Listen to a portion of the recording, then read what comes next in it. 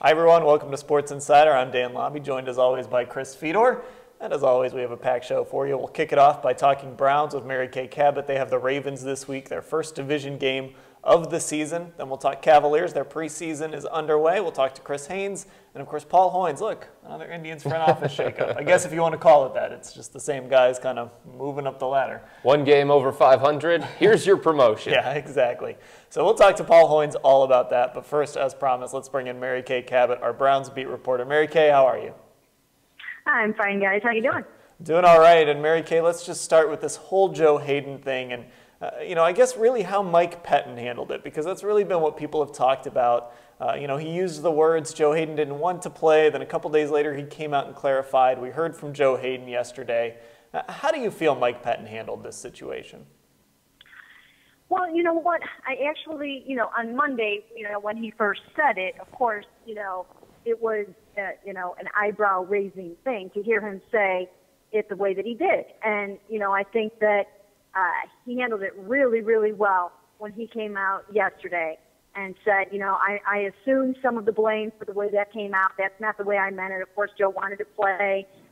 And then I thought Joe did a really nice job, too, because he took some of the blame, too, for not really impressing upon the coaches just how hard it was for him to actually try to play all week and just how much he was battling that broken finger. And, so I thought he did a very nice job, too. It's not like he, put it all on the coach. I mean, he said, it was a communication problem. I didn't let them know, how I was really feeling. So I thought that both sides did a nice job. I thought that they did a good job of communicating, with each other before, they went public with how that went down. And, and I think it helped sort of put the thing to rest a little bit. Mary Kay, could Mike Pettine's handling of players, though, come back to bite him? Just from the standpoint of, I don't want to go as far as to say that he coddles his players, but he has been very protective of guys. Dwayne Bowe, Justin Gilbert, now Joe Hayden. He ran what some people phrased a country club atmosphere in training camp. Is this something that maybe when Mike Pettine at the end of this season is being evaluated by Jimmy Haslam and Ray Farmer and Alex Shiner, is this something that could bite him? Well, I'm sure it's different behind the scenes, but publicly, you really want to back your players. I can assure you that, Justin Gilbert running his car into a ditch was addressed by the team. I'm sure they disciplined him for it, and I'm sure that, that they talked to him about it.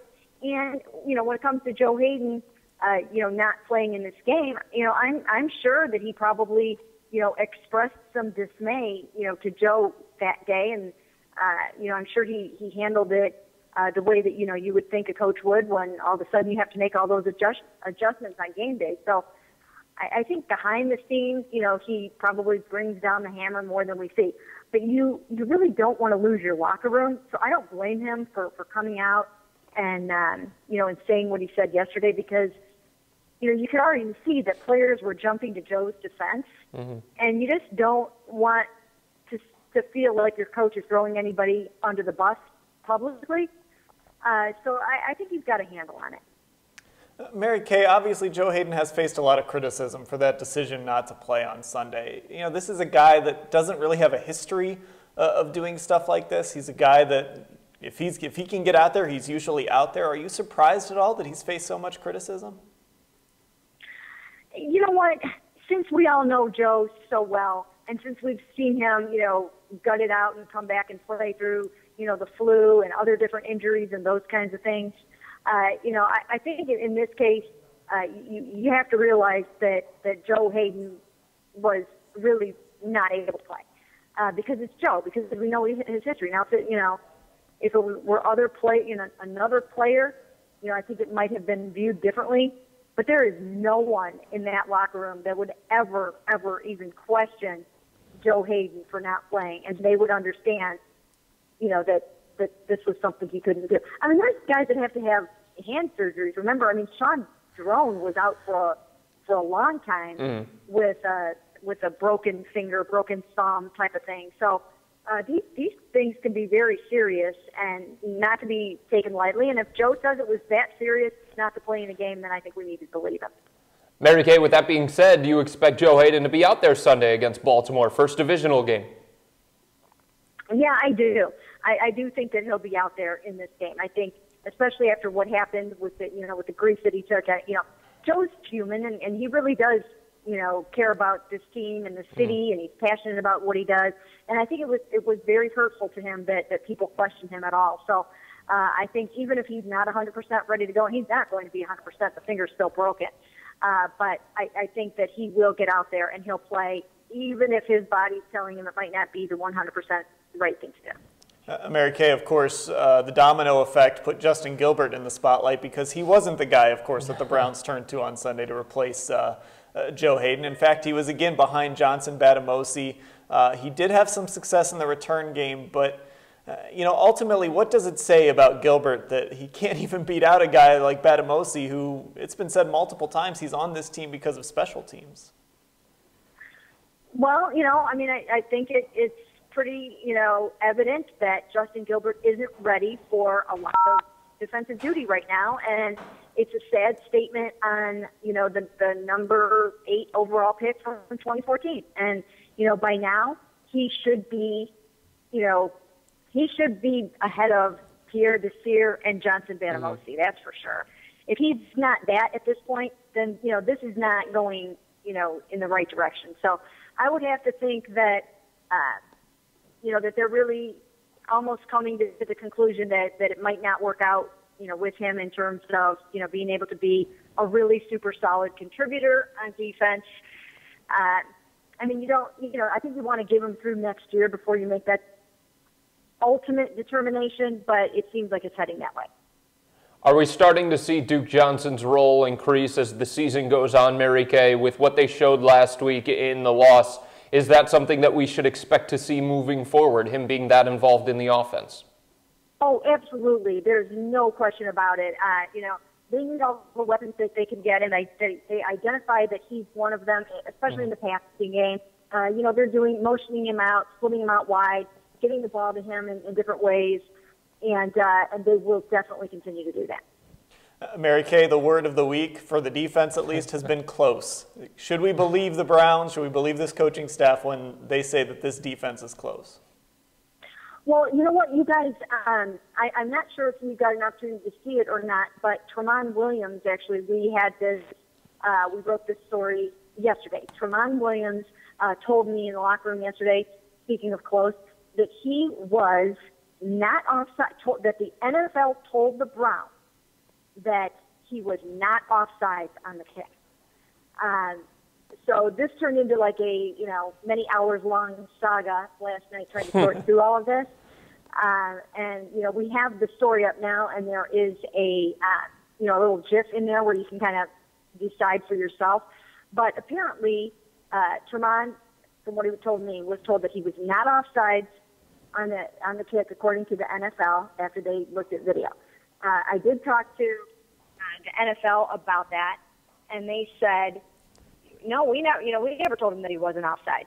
So I think there are some semantics going on here, but I think basically in a nutshell what it is I do think that he was told that he was not offside from the end zone tape that they could see, but that when the line judge made the call at the time, from the angle that he had, he did not blow the call because he could not have possibly seen or known that he was not offside. All right, Mary Kay Cabot, our Browns beat reporter, joining us. Thanks for the time, Mary Kay. Thank you, guys.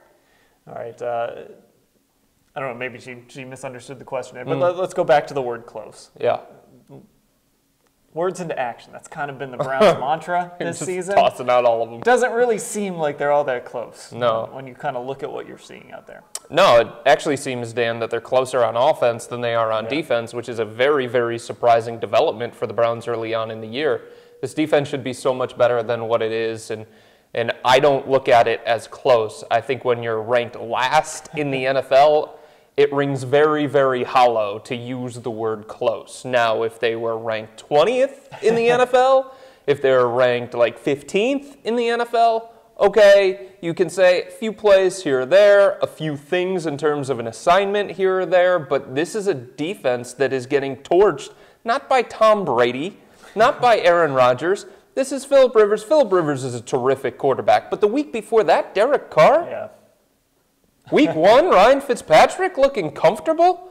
I mean, come on now. This defense has to turn things around and turn it around quick. And I'm guessing that they're probably going to play a little bit better this week against Baltimore and maybe stick out their chests and say, see, look at us. We were close. Baltimore doesn't have any receivers. They don't have anybody. They've got Justin Forsett and they've got Joe Flacco, and that's it. Yeah, well, what Baltimore has that scares you is a pretty good running back. Yep. Coming off his best game, right, and a really good offensive line. Yeah. So we'll see if this defense is close, because they're going to face the thing that they haven't been able to stop for about 2 years now. All right, let's shift to the Cavaliers now and bring in our Cavaliers beat reporter Chris Haynes joining us via phone. Chris, how are you? Doing fine, guys. All right, Chris, the preseason now is officially underway. Look, nobody's looking at wins and losses. Really, the big story is health, but what can we learn about this basketball team as this preseason progresses? Well, I think, especially early on right now, they're trying to really buy into Coach Blatt's movement offense. And that was something that, they kind of did it early in the season last year. And I think LeBron kind of hijacked the offense after he felt like it wasn't conducive to winning. But I think they're buying in more right now. It's the first preseason game, but if you look at the offense, man, that ball was zipping. They were spaced out with James Jones at the power forward spot. The Hawks had to cover so much ground, it was just impossible. And you had J.R. Smith playing like he was really the best player of the night, if you ask me. Just how he was moving without the basketball. Then when he got the ball, he was able to put the ball on the floor and create for himself and others.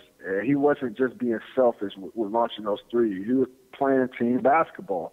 And it looked really good. It really looked good on the entire team. Now, the first unit did that. The second unit, that's a discussion for another day. But they definitely look good in doing what Coach Blatt is wanting to do, which is move that basketball around and find the open man. Chris, continuity is a word that was used a lot last year for the Cavs, especially in the second half of the season. They thought coming into this year with all of their guys back and going through all the things that they went through last year that they were going to have that continuity. They were going to have that camaraderie. Obviously, no Kyrie, no Iman Shumpert. Kevin Love didn't play. He's not going to play tonight against Philadelphia. How is David Blatt going to get that continuity here in the preseason, or is that something where the Cavs are just going to have to say, that's why we're going to have the regular season? Well, I think we're seeing it a little bit, and the good thing about easing on, a couple of the newcomers into the role of, trying to be rotation guys is that Mo Williams, Richard Jefferson, these guys are veterans. They understand how to play high-level basketball and what it takes to win and succeed at this level. So incorporating them hasn't been a problem. You've seen that. Mo Williams, he struggled with the shot a little bit.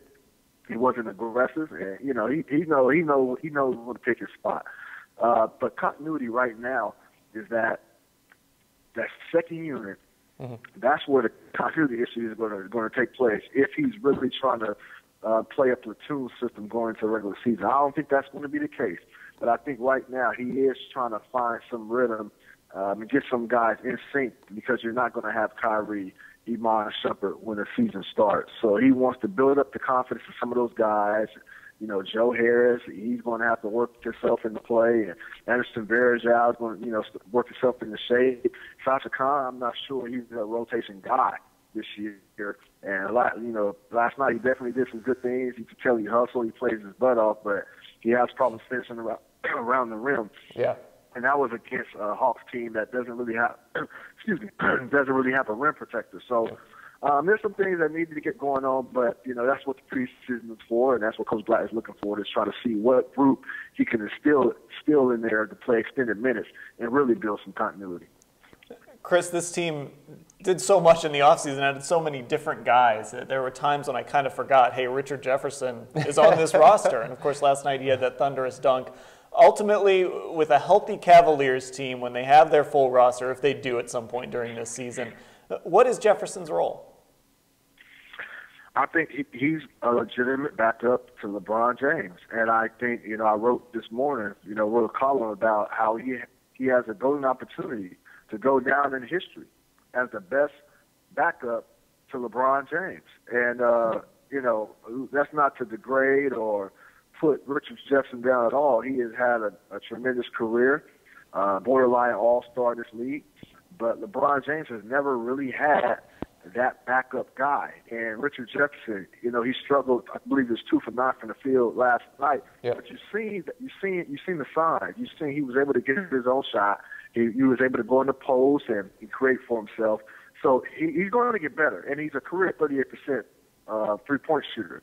So his shot is going to be there. So if they can get LeBron James' numbers down, if LeBron James will be willing to allow David Blatt and the coaching staff to bring his minutes down, that's only going to bode well for the Cavaliers, at the latter part of the season as they enter the postseason, because you rather have a fresh LeBron James entering postseason play than a sluggish one. And a fresh LeBron James, if it is a fresh LeBron James, it will be due to the fact that Richard Jefferson can go in there and play some high-level minutes. Chris, I posted a story about 30 minutes ago. ESPN's Jalen Rose, he was on Mike and Mike in the morning earlier today, and he was asked about whether the Cavs are the favorite in the NBA. And he said, no, they're probably the 5th or 6th best team in the league. You agree with that? Man, that's pretty low. Yeah, I thought so too. He's basically putting 5 teams in the Western Conference above the Cavs. Right. So who will be that 5? Let's go. Golden State, probably. San Antonio. San Antonio, Clippers. He That's said. 4. He also said the Thunder. Yeah, I'm not going that far. So that will be his 15 then. Yeah, that's. I will. The lowest I will peg the Cavaliers will probably be number 3. Golden State and San Antonio. I like the moves that Los Angeles made, but we still got to see it play out on the court. The addition of Ty Lawson in Houston, they're definitely going to pay some dividends, but hey, those are Lawson and James Harden are 2 ball-dominant players. Can they play together? Can they coexist? Don't know. OKC, yeah, hey man, Westbrook and Durant have battled health issues throughout their career. Yeah. I can't put the Cavs all over than 3. So 5 or 6, that's just the end. No, I think Rose got it wrong on that one. But this is a team. I'm not letting you go without getting a Tristan Thompson question in, Chris. Oh man, I thought it was good. A lot of fans have taken the side of the Cavs, and I get it. Look, I've taken the side of the Cavs as well. I've said Tristan's not worth $80 million. He's a bench guy.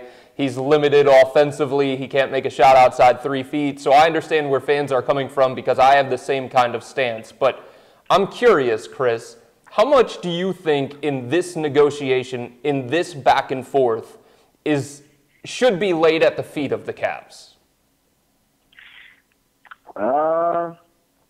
Probably the majority of it. Look, the Cavaliers, it's up to them to get a deal done. It's more urgency on their part, and the reason I say that is because, it should be more urgency on their part because they need to get their guys in camp.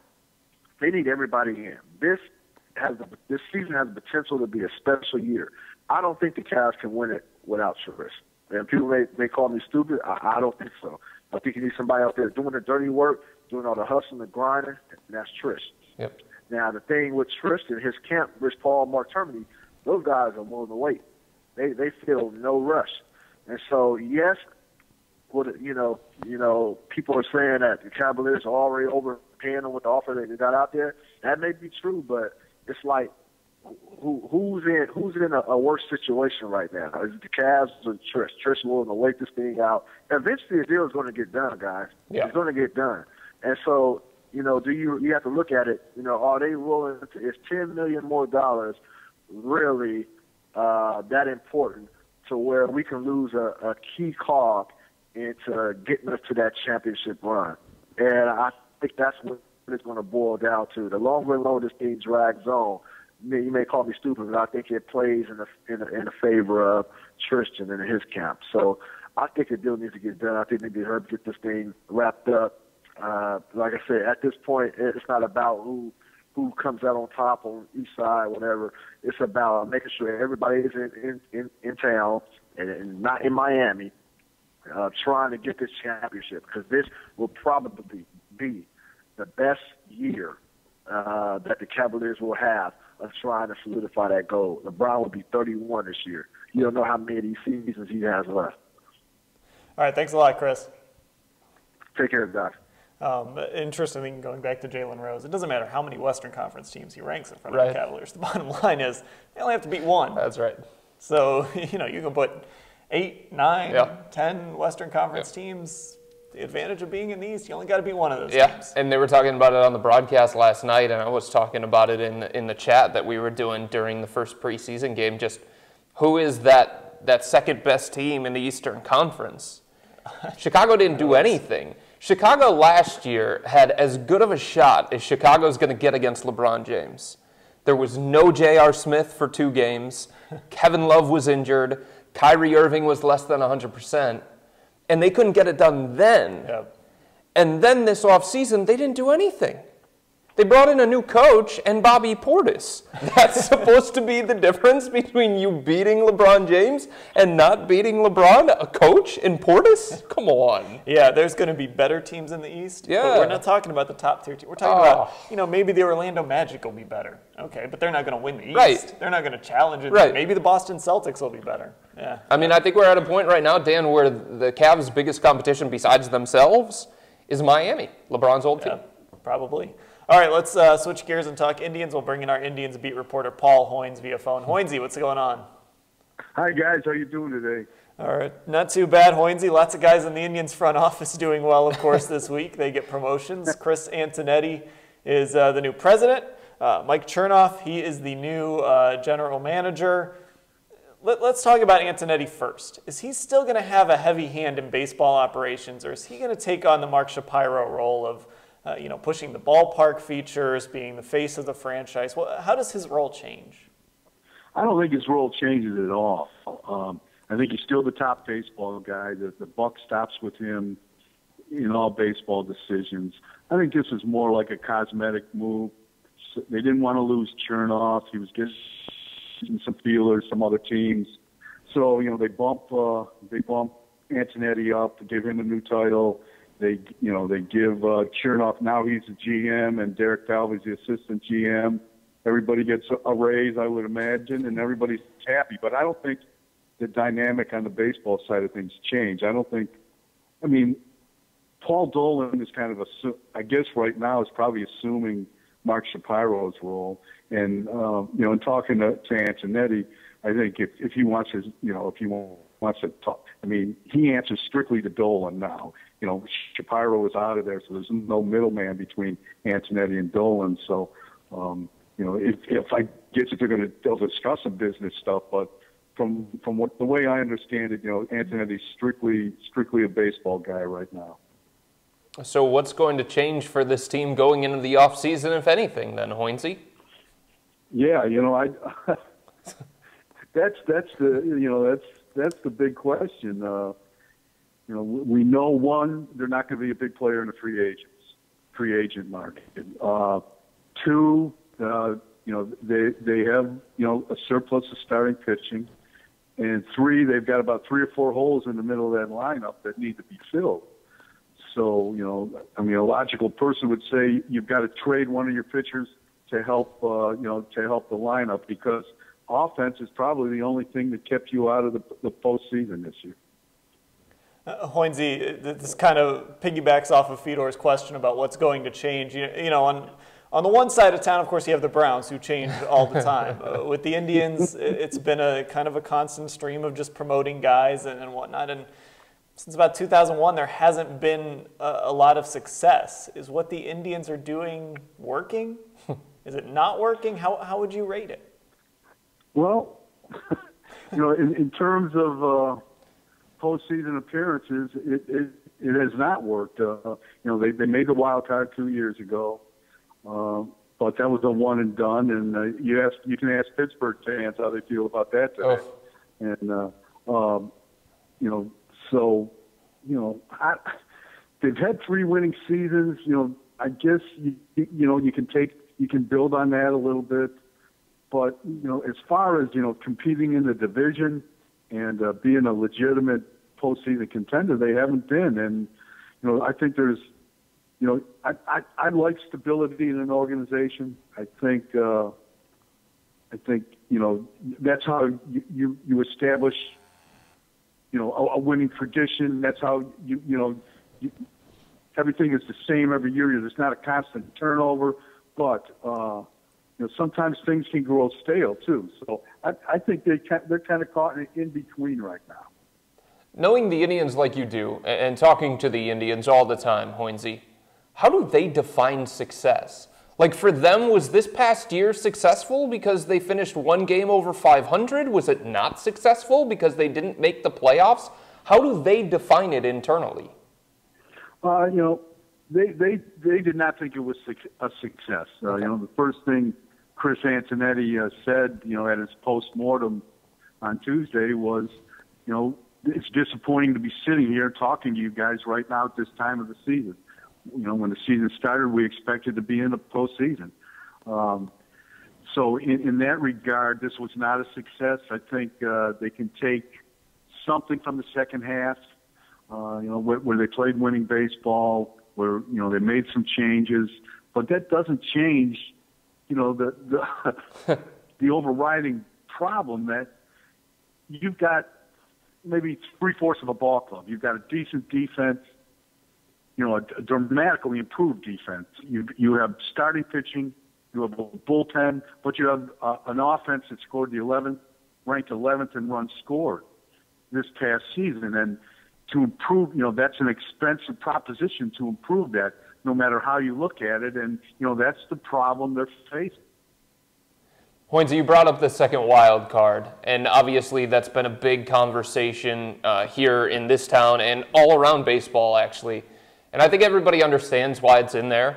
I think it made for an exciting race, especially in the American League. It came down to the very end with Houston and Los Angeles, and a bunch of other teams had a chance going into September. But there's the other side of it where you have the Pittsburgh Pirates nearly win 100 games on the year, and their reward for nearly winning 100 games is facing Jake Arrieta in a one-and-done situation. So do you think Major League Baseball should change the way that the wild card is done? And the NBA is going to, all right, the top 8 teams, divisional winners, that doesn't matter. It's all based on record.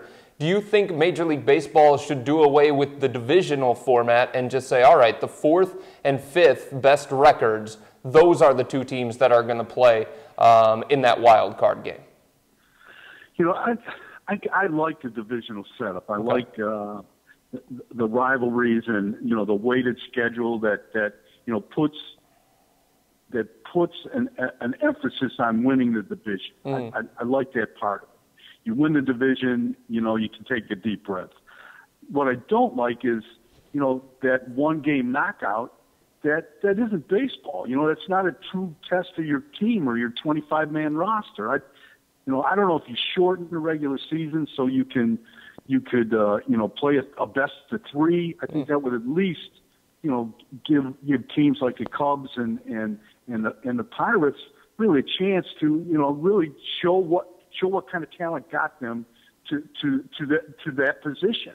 To me it's. I know it's a dramatic thing, but that's that. You play 162 games to play 9 innings, and you run into an Arrieta when he's rolling like no other pitcher's rolls since the All-Star break, and that's it. That's what you get. I mean, geez, oh man. I mean, it's a tough call, and I know there's been some talk like maybe you could play a doubleheader.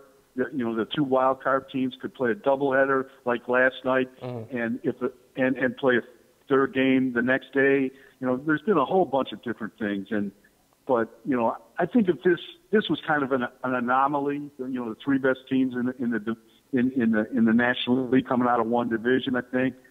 But if it continues to happen, obviously you're going to have to change because that's not fair.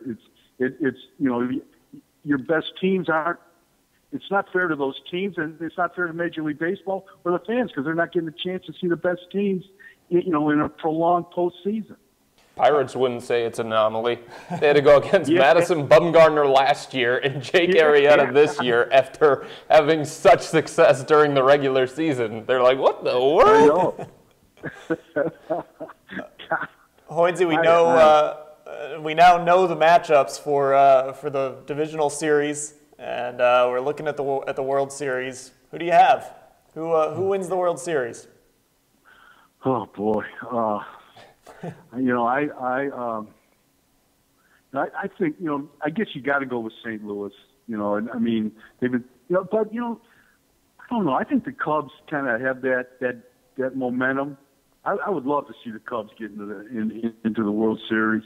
That would be, I don't know. When was the last time that happened? I don't know. They haven't won it in over 100 years, so 19, whatever it is, 16 or whatever. So I think maybe the Cubs and from the American League, I think Kansas City's beat up a little bit. Texas, I think, kind of, they got a break, but boy, I don't know if it's Houston. I'm going to go with Kansas City. I think I'll go with Kansas City and the Cubs getting in there. Does Mark Shapiro get a ring if the Blue Jays win? Yeah, that's right. I don't know. Yeah, no, he might. I guess he's the boss now, so he can get anything he wants, right? I guess so. Put that on the resume. World Series That's winner. Right. Yeah. If nothing else, he can afford to buy his own ring, I guess. So. All right, Hoynesy, right. Appreciate you taking the time. Thanks, guys. All right, that was Paul Hoynes. Of course, Chris Haynes joined us earlier, Mary Kay Cabot as well. Thanks to them. He's Chris Fedor. I'm Dan Labbe. Thanks for watching.